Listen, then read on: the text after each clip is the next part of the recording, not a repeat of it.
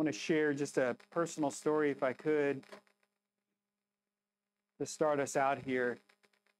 Sometime around 2015, 2016, I was pastoring in Pennsylvania. Had been pastoring a church for, I guess, about, it's a church that I started, and was pastoring there for maybe about 10 years.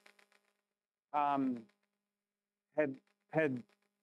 lost my mother, my father, and several family members, and then my brother, and my wife and I were toying with the idea of returning to family here in Florida. And we didn't know what that looked like in God's plan. We were wrestling with being middle-aged and, church planting again, or do we want to, go to an existing church? And in the course of that, I had two churches, their pastoral search committees had reached out to me and asked me if I would be interested in being considered for their senior pastor positions. At the time, they were without a pastor, and it was an extremely frustrating process because they had approached me, they had asked me if I would be interested in being their senior pastor, and yet their pastoral search committees were left me wanting because of the way they handled themselves. They were, oftentimes they would leave questions unanswered. They would not return phone calls. They had made promises that were unfulfilled. And in the course of all that, I kind of realized that these aren't really churches that I want to be a part of. But during that time, it also reminded me, talking to these churches who had no shepherd leader at the time, and basically their pastoral search committees were and deacons were running the church. I was also reminded why churches need pastors, why they need overseers. Since then, each of those churches has called senior pastors, and each of those churches has seen those senior pastors leave. I guess a good choice on my part to be here instead of there. But the text that we're going to read today, you'll see Paul takes great effort to emphasize to Timothy how leaders should be handled in the good and in the difficult times of the church. This church loves really well. Like, this church handles their leaders, and in particular me, really well, and handles each other well. So the message that I'm giving you today, it's weird. I usually plan my sermons, I'll outline a book of the Bible months and months in advance. And I'll work out my schedule of preaching months and months in advance. So when I found out that y'all were doing Pastor Appreciation Sunday this Sunday, and that this is the message that I was doing, I felt like, oh my goodness, they're going to think this is a self-aggrandizement extreme, and it's not. Nor is it a rebuke of this church, because this church does these things really well. I just want to say that. But it's where we're at in the scripture, and I think it's important for the future that we understand why we are who we are and why it's important that we handle leaders well in the good times and the bad. Because in the text today, we'll find precautions and we'll find good doctrine. We don't want to do things as a church because we feel like we should do them, or we're emotionally driven to do things. We want to do things because the scripture prescribes for us to do things a certain way. The scriptures are always right. Our opinions are not. So let's read together, and then we'll pray. But let's read together 1 Timothy chapter 5, beginning in verse 17, as Paul continues to give advice to Timothy on the organization of these churches in Ephesus. Paul says, "Let the elders who rule well be considered worthy of double honor, especially those who labor in preaching and teaching. For the scripture says, 'You shall not muzzle an ox when it treads out the grain, and the laborer deserves his wages. Do not admit a charge against an elder except on the evidence of 2 or 3 witnesses. As for those who persist in sin, rebuke them in the presence of all, so that the rest may stand in fear. In the presence of God and of Christ Jesus and of the elect angels, I charge you to keep these rules without prejudging, doing nothing from partiality. Do not be hasty in the laying on of hands, nor take part in the sins of others. Keep yourself pure. No longer drink only water, but use a little wine for the sake of your stomach and your frequent ailments." Why are y'all laughing? I guess y'all aren't Baptists. That's not even a point in my sermon today, by the way. The sins of some people are conspicuous, going before them to judgment, but the sins of others appear later. So also good works are conspicuous, and even those that are not cannot remain hidden. Lord, we come to your text today, and we desire to be a church that does things well.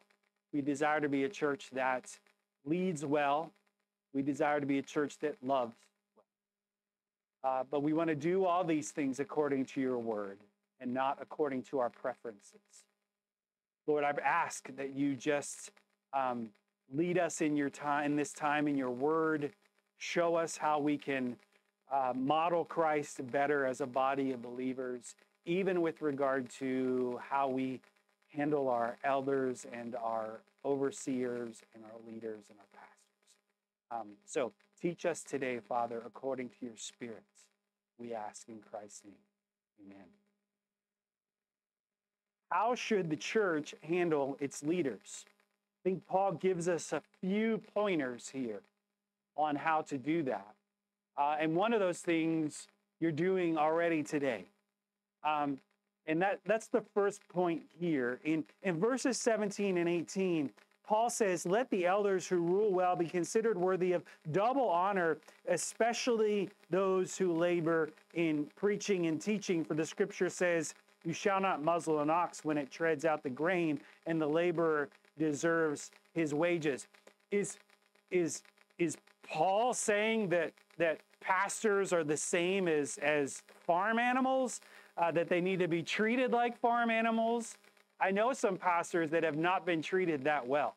But I also know churches that understand this scripture verse for what it is, and they've adopted their pastor leader, and they've done this really well. So what is Paul saying here as far as honor, double honor, oxen, grain, wages? What is he talking about?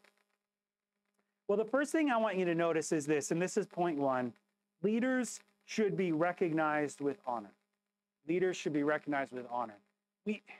Again, not self-aggrandizement here, but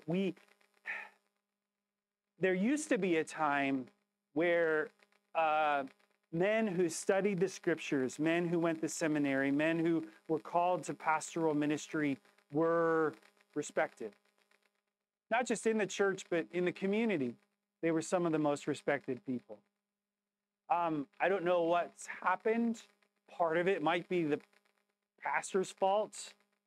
But whatever is going on, we just don't see that as much anymore. And I think even most pastors would get up and feel uncomfortable sharing this text.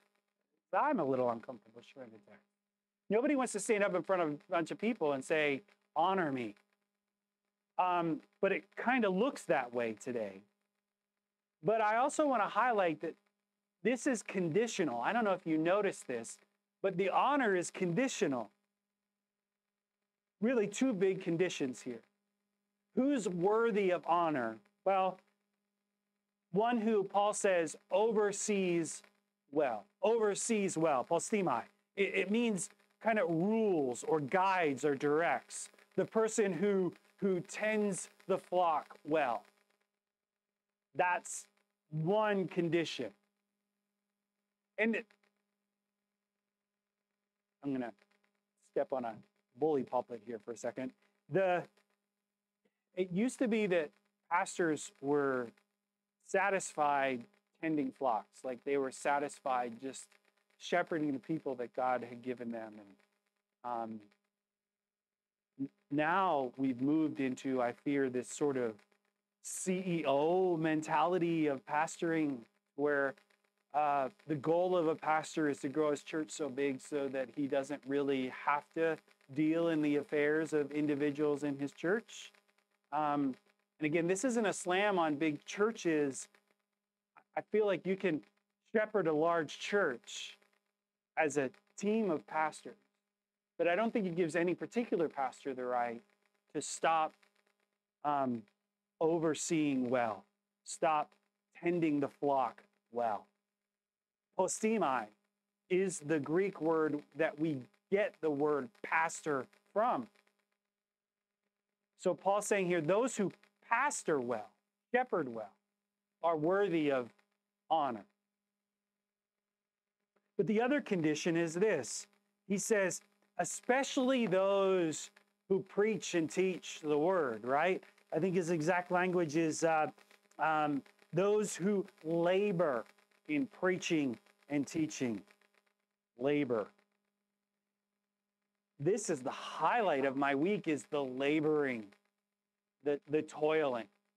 I love when people are here at the church during the week. I love mixing it up with folks. I love when Diane and Barbara are here on Tuesday morning and we joke back and forth and go through the administrative stuff of the church. I love all that. But no offense, I think I love a little bit more the quiet times I have during the week where it's just me and the Bible and wrestling with the scripture for the sermon that week. Paul says, especially those who preach. The word here is from the word logos, which is those who give the word. And then he says, and those who teach, dadaske, which is those who instruct. So there's the aspect of the pastor who preaches or gives the word of God to people, but then there's also the role of the pastor who uses the word to instruct individuals in their lives. So it's not just a pulpit mentality. It's a life change mentality.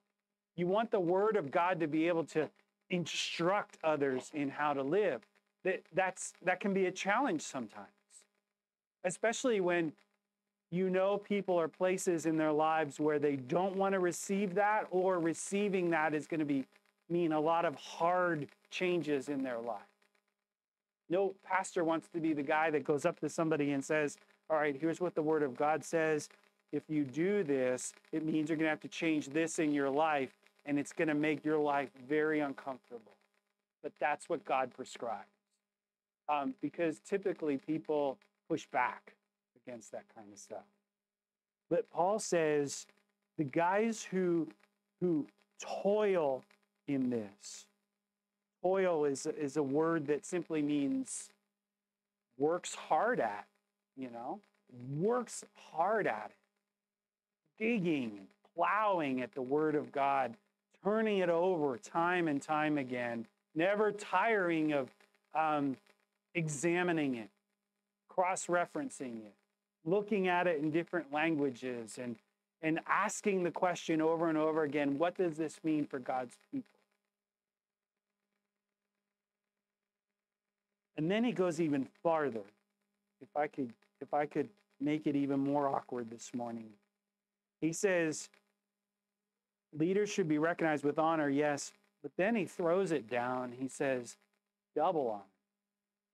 Double honor. So we give our pastors respect and thanks for sure. Um, Paul uses the word here, honor, time. It means to apply or pay the worthy amount of somebody.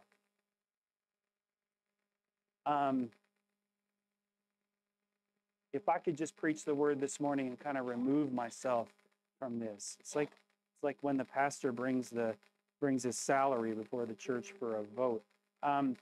Paul refers to this laboring, and then he refers to receiving his wage from the church multiple places in the New Testament. Why does this matter? Well, now, just like back then, there was a danger in thinking that a man of God, like a dualistic mindset. So a man of God who devotes his life to leading a company or an organization or a business, that man who devotes his life to doing that is worthy of receiving the highest, most decent wage possible from that company. We wouldn't disagree with that. If a Christian man in this church were to go out and work for a company and do God's work and work at it as hard as he can and do an excellent job, that he should get paid as much as possible for doing that job. But the flip side of that is a dangerous mentality in the church overall that says that the man of God who leads the church well should do so out of his abundance of love for God and receive limited or zero wage for doing his work. And I don't say that to this church because this church does well at this. But as you move forward in this church or any church that you're a part of, just remember that the man who preaches or teaches God's word and toils in it is worthy of his wage, is worthy of double honor if he's doing his job well.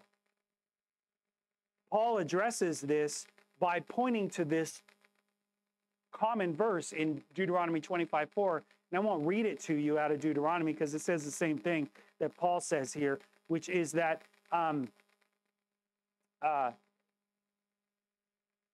about you shall not muzzle an ox when it treads out its grain.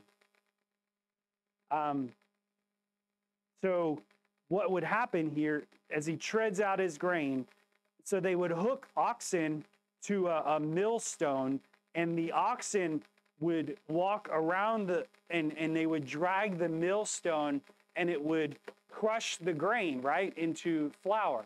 And so the oxen would do this, and they would keep walking around. The beast of burden would keep walking around. Well, what normally they would do is that if they didn't want the animal to eat the food while they were doing it, they would put a muzzle on them so that they couldn't eat. But what Paul says here is if these oxen are working hard enough and the grain, the fruit of their labor is right there, don't muzzle the oxen, so that as they do the work, if they want to dip their mouth and eat of the grain while they do their work, they should be allowed to do that. So he's saying, in light of the pastor teacher, don't muzzle. Allow him to make his living from the work that he's doing in the church. We shy away from these conversations. It should not be something we shy away from. This is just part of the ministry that God has put together. This is just the organization that he's put together called the church. Paul clarifies what this means in 1 Corinthians 9. He says this, "For it is written in the law of Moses, you shall not muzzle an ox when it treads out the grain. Is it for oxen that God is concerned? Does he not certainly speak for our sake? It was written for our sake, because the plowman should plow in hope, and the thresher thresh in hope of sharing in the crop. If we've sown spiritual things among you, is it too much if we reap material things from you?" The church doesn't need to apologize or feel bad for paying its pastor. It's part of God's plan. Paul communicates in his writings that in other places, while it was right as a preacher for Paul to deny taking wages from the church, that was his right if he did not want to take a wage from the church. But it's never the right of the church to deny a wage to the preacher. So the preacher can deny the wage, but the church cannot deny paying the wage.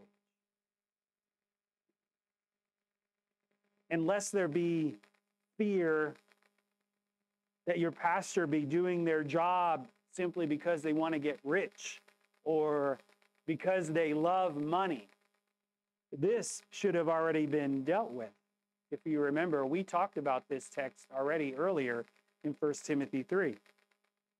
When you call the right man according to his qualifications, one of those qualifications in 1 Timothy 3:3 is this, that he not be a drunkard, that he not be violent, but gentle, not quarrelsome, and not a lover of money. So there's this balance here that's going on. The man that the church calls, one of his qualifications is that he not be a lover of money. But the church also appreciates the work that the pastor, preacher, teacher does. And they pay him a fair wage worthy of double honor. Does this make sense? I know it's an awkward conversation to have, but it's in the scripture and it's the way God laid things out. So it's fair game this morning. I don't know any pastors, honestly. Maybe it's just indicative of who I run with, but I don't know any pastors who do what they do to be rich. I've not met any. But I do know a bunch of guys who want to be able to care for and provide for their families. They want to be able to love their families. They like to be able to go away from time to time with their wife or their children and relax. They like to get a decent car every now and then. Remember the first time I didn't fully understand this and I was new in ministry. I was an intern and Mindy was making a good wage and we needed a new car. So we got a decent car. I wasn't making very much money, but we didn't have any children at the time. So we thought we could still get a decent car. Kids took away all that money. So then we reverted to beaters for a while. But at the time, we thought, oh, we can get a decent car.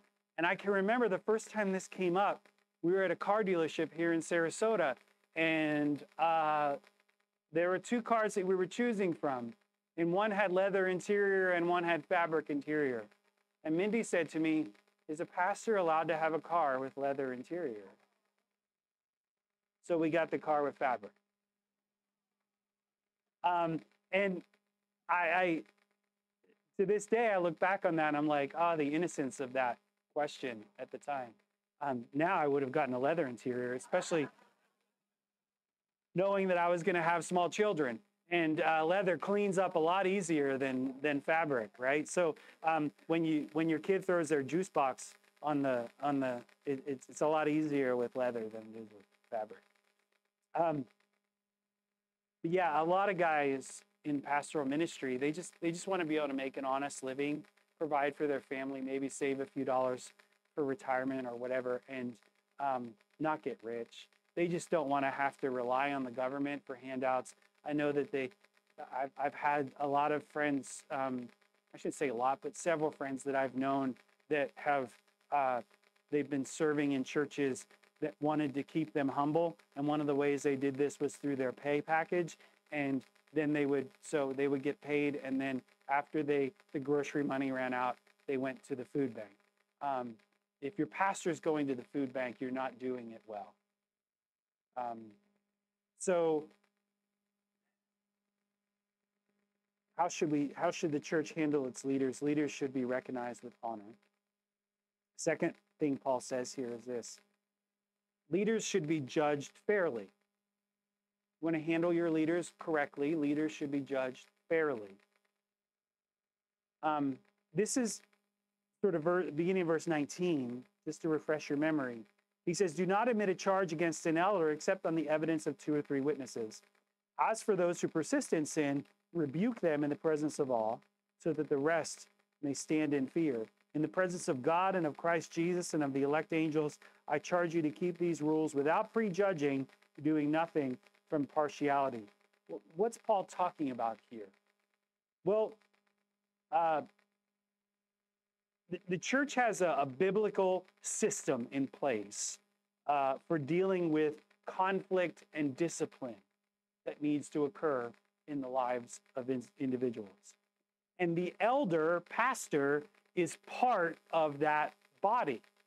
There may be, I pray never, but there may be a time where you're in a church and the pastor has committed a sin that requires being dealt with. How do you do that? Well, you deal with it the same way that you deal with anybody else who is in a situation of unrepentant sin in their life. Jesus gave us the system. Jesus gave us the method. In Matthew 18, he said this beginning in verse 15. If your brother sins against you, go and tell him his fault between you and him alone. If he listens to you, you've gained your brother. But if he does not listen, take 1 or 2 others along with you, that every charge may be established by the evidence of 2 or 3 witnesses. Remember, Paul said that in his text to Timothy. If he refuses to listen to them, tell it to the church. Remember, Paul said that in his text. He said, take it before everyone. And if he refuses to listen even to the church, let him be to you as a Gentile and a tax collector. What does that mean? Treated as an unbeliever. Treated as an unbeliever. So, like with anyone else, personal discussion and reconciliation is key in the beginning. Why go to, if the elder or leader or pastor is in sin, if you think they're in sin, why go to them alone? Because the goal in a church is not to drop bombs. Like it's not to blow the whole organization up for the sake of making a point. If you know that somebody is in sin, go to them alone first and talk to them about it. Who knows? Maybe that individual will be like, oh my gosh, I was never even thinking about it that way. Or, yeah, I knew I've been doing that and I need to confess that and repent of it. Can I confess and repent to you? And you may win your brother back in that simple act of personal confrontation, reconciliation. But he says if that doesn't work, then what you need to do is take 2 or 3 other witnesses. What's a witness?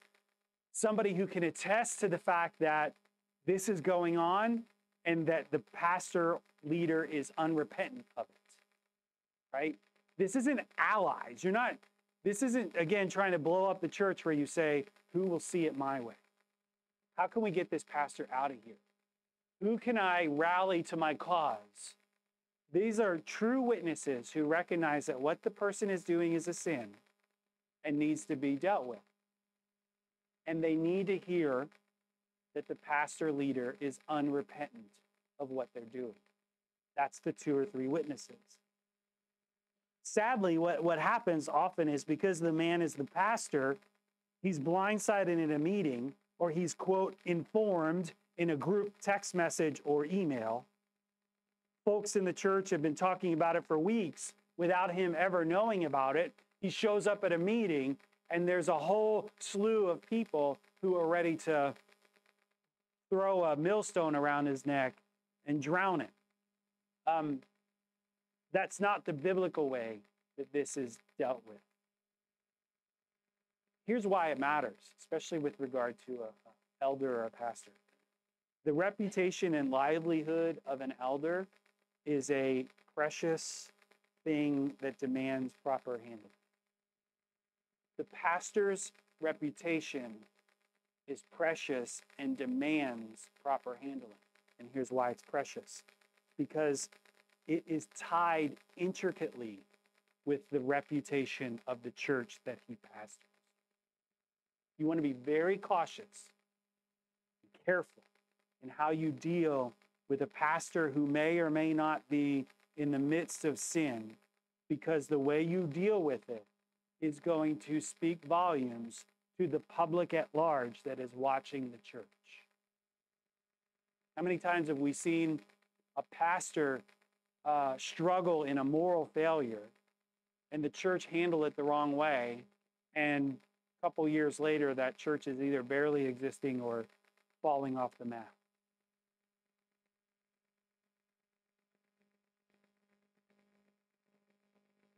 And a church that is bent on taking out a pastor without proper handling forgets how closely tied these things are. You just blow things up without even thinking about it. And then lastly, he says, rebuke them and those who persist in sin. So if an individual goes to the leader, no repentance. And then 2 or 3 witnesses go, no repentance. They continue to persist in the sin. It says then, rebuke them in the presence of all, so that the rest may stand in fear. The presence of all. Remember, Jesus said it needs to be brought to the church. Should leaders continue in proven, unrepentant sin, it needs to be brought before all. This is not a matter of public humiliation, mind you. This is a matter of redemption and reconciliation.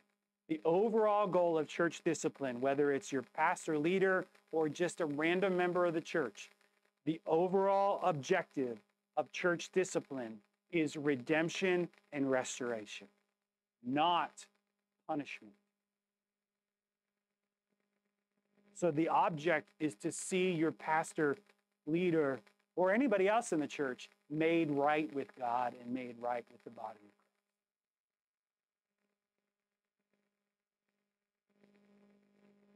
Verse 21, he gives a warning here. He says, but do this without prejudging and without partiality. Now, I'm going to be honest, I wrestled with this one for a long time this week, trying to get at the heart of what God was really saying here. And I think there's a great warning in this, especially with how we deal with leaders. Leaders are lightning rods for decision making. Sometimes they make decisions that they don't want to have to make. Sometimes pastors have to make decisions that they know are going to hurt somebody's feelings.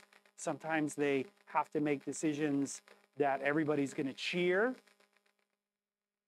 But people are always going to have their opinions about the decisions that leaders make. When Paul says, when dealing with the sin of a pastor, do it without partiality and do it without prejudging, there's always going to be that potential danger of bringing your opinions into the matter at hand of dealing with the pastor's or leader's sin. You know what I'm saying? Like, the pastor decided a year ago that we were not going to do this particular outreach event anymore. And that was my favorite outreach event. And I'm really upset about that. So now I see an opportunity to grind my axe in this situation. I'm bringing my partiality into a situation that doesn't really warrant it. These are hard truths. There's stuff that we don't talk about in church ever, really. But if we did more of this, I think our churches would be healthier in the long run if we were honest about these kind of requirements. Don't allow your feelings and your prejudices to drive the church discipline. And the third and last thing I think here this morning on how to handle church leaders. And this is vitally important.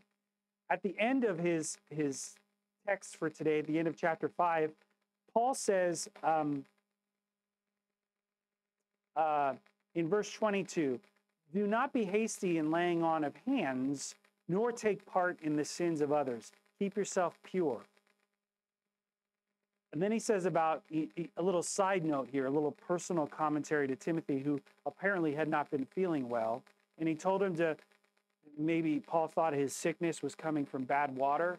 So he said, drink some wine if your stomach is bothering you. Those of you who have been to third world countries and drank the water, you understand what we're talking about. Verse 24, the sins of some people are conspicuous, going before them to judgment, but the sins of others appear later. So also good works are conspicuous, and even those that are not cannot remain hidden. So here's the last thing about handling leaders. Point 3. Leaders should be appointed carefully. Leaders should be appointed carefully, not hastily, not without testing. Leaders should be appointed carefully. If we've seen anything in Paul's letters here regarding leaders, it's that behavior and reputation matter a lot. The behavior and reputation of your pastor matter a lot. Also, qualifications matter. The easiest way to avoid regret later on with regard to a pastor or a leader in the church, whether it be through their love of money or their sinful behavior, the easiest remedy to that is found in a church taking its time, disciplining itself in selecting leadership. Who do you call to be a pastor? Do you know that it's the church, the local church, that ordains a man for ministry? There's no hierarchical structure in the scripture that says that there's a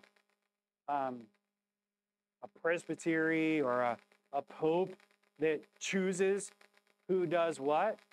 In scripture, it's always the local believers who ordain and choose who will be the man of God to shepherd and pastor. So do it well. Be picky. That way you don't run into these problems later on.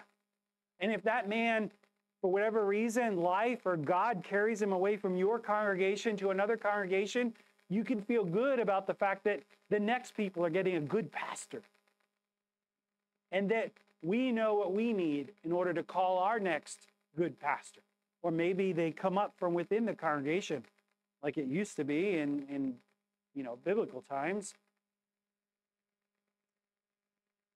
So he says here, be slow in laying on of hands. Laying on of hands. In both the Old Testament and the New Testament, this was a symbol of setting someone apart for the purpose of ministry in Christ.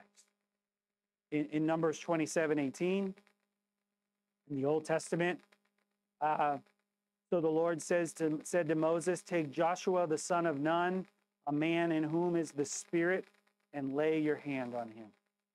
Now, when my dad said to me when I was younger that he was going to lay a hand on me, it meant something different than what God meant here. And I'm thankful it did not happen that often. Well, it did happen.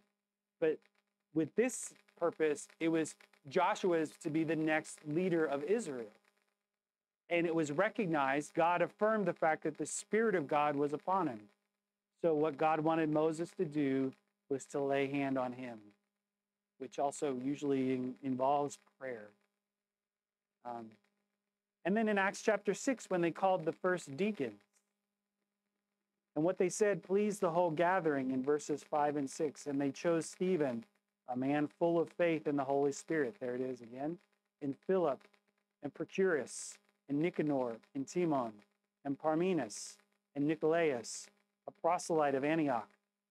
These they set before the apostles, and they prayed and laid their hands on them. As leadership is appointed, the laying on of hands is the recognition from the church to that individual that you are called by God to this position, this role, this leadership. We're going to have opportunity to do that as a church here very soon.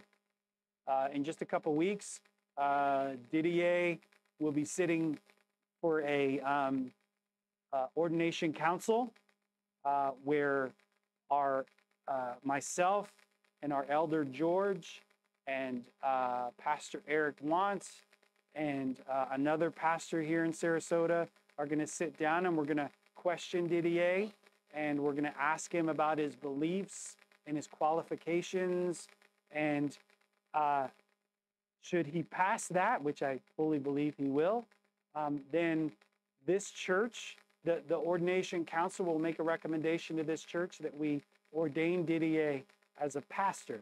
And then we'll have a special service. I haven't decided if we do it on a Sunday morning or a Sunday evening, but we'll have a special service where the whole purpose will be to encourage Didier and Mayulis and Diana, and that we will lay hands on them, and that we as a church will pray over them and practice ordination of him for the ministry that God has said. Doesn't that sound cool? I mean, like, that's going to be a great time. But we want to make sure we have the right man, the good man, which I think most of us would agree we already kind of see that. We've seen his, yes, amen. So allow the time and opportunity to flesh out. He says, don't do it quickly. Allow time and opportunity to flesh out the qualifications of a young believer or someone new to the congregation. And then he says about, what's conspicuous and what's not conspicuous.